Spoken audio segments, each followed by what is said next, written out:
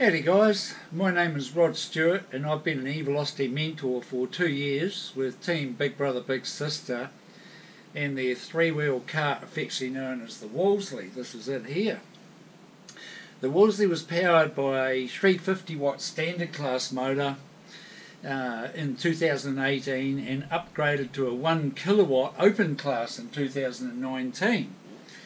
We've had a few wins, we've had a lot of fun, and we've learned a lot, so expect a great experience getting involved with Evolocity. This presentation was going to be done live on build day 1 at ARA, but a nasty little virus has put us all into lockdown, so I've offered to make a short video about design ideas for you guys, and we'll post it on my YouTube channel, High Fly Rod. I'm not too good at filming and editing, so I will try to make this video in one take, so just bear with me. The Evolocity team is putting together some awesome PowerPoint presentations to help you, so check out on evolocity.co.nz. I'll just quickly show you their website. So this is their website, and if you go in here, you'll see the 2 pages, and what I'm going to be talking about are these 3 races under performance: head-to-head drag and deceleration, Gymkhana and economy run. Let's get the pics back up. So the most important thing that you've got to do is choose which category you're going to be in, and there's 4 parts to each category, so you need to choose whether you're going to have a bike or a cart. And bikes can be a little bit simpler because the parts are readily available. Carts require more design and build input, resulting in a bigger but more rewarding challenge for your team. The second choice you need to make is whether you're going to go 350 watt standard class or 1 kilowatt open class. With standard class, you will use a kit supplied by Evolocity, and this will cost your team less money. With open class, you will need to source the motor, controller, batteries, charger and accelerator yourselves. In open class, you will be supplied with a circuit breaker in about mid-2020 that limits you to 1 kilowatt of power. This keeps the playing field level for all 1 kilowatt open class teams. So there are 3 races, and these will be soon outlined in detail under school resources on the Evolocity website. They are updated from time to time and can change slightly for different racetracks, so keep an eye on that, especially just before race day. Okay, the first one I'm going to go on to is the head-to-head drag race, and your maximum speed from standstill will be measured at the end of a 60-metre run. Previously a police camera was used, but this may change to electronic measuring for 2020 in this area here. Then you have a 14-metre stop zone. You will not score if you can't stop in that distance. So if you go past that line, you're buggered. So I'll just get into the design features. There's your police cop with his speed camera. I'm going to get into the main features if you want a really good speed out of your car. The first thing you've got to do is get your speed right, and electric motors have a maximum RPM, so you need to get your gear ratio right. Small gear, big gear. Search gear ratios calculator, and I'm just going to give you a very quick look at this. So for the Wolseley, we had a max speed on the motor of 4,200 RPM. We know that we have a 10.4 to 1 ratio. We just went for first gear only. 700mm wheel, 1 to 1 diff ratio. Hit the calculator and it comes up with 53 kilometres an hour as an expected top speed. In reality it's a bit less than that because you've got drag of the wheels on the ground plus the aerodynamics, the air drag. So let's get into this gear calculator. Back to my pics again.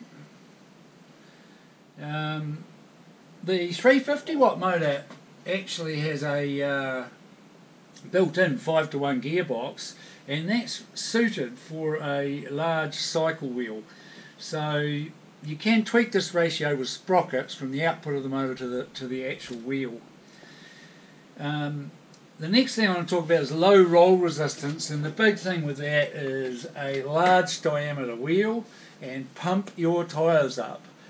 Bike tyres take 60 psi, so take a pump to the race day and pump your tyres up hard.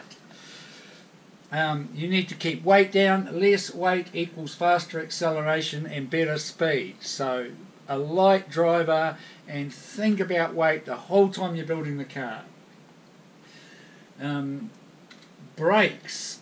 Now, if you're going to stop, if you end up with a fast car and you're going to stop, you need front and back brakes. This is an example of a disc brake that someone, that a team has put on the front, one of the front wheels on a car.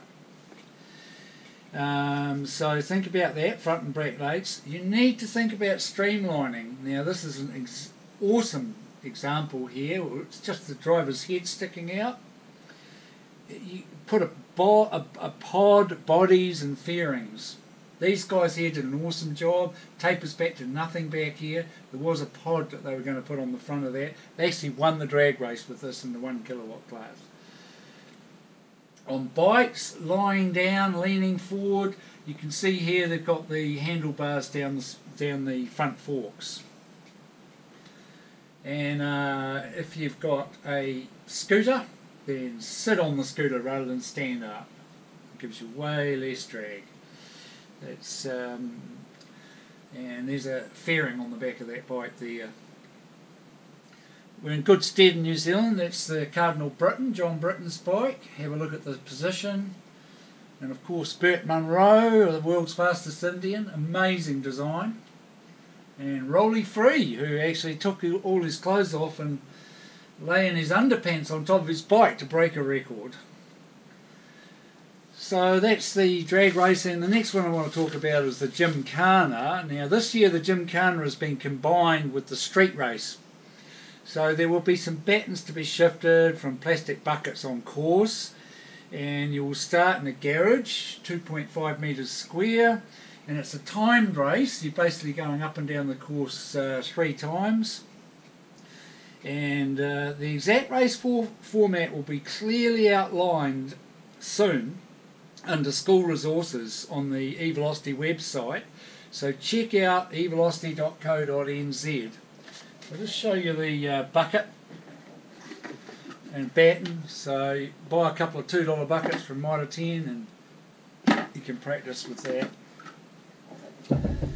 So the design features for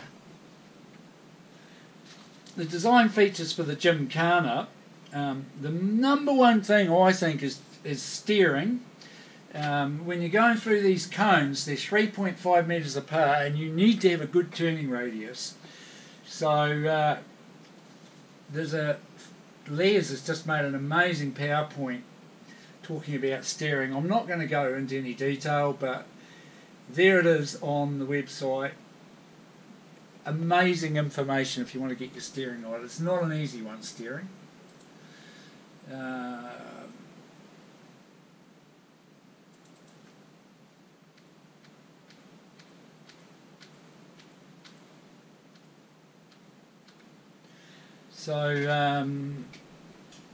Good brakes, so you need good brakes, and you've got to stop at the buckets and on the corners. Storage, you need a place to store the batten in your car. Just think of a tube or something. Acceleration, now it's probably more important to have acceleration than high speed in this race, so gear your bike for high acceleration. And a low centre of gravity is important. Look at this car here, beautiful. Look, he's about 1 inch off the ground. I wouldn't want to go over rocky ground. So that's basically everything on the Gymkhana.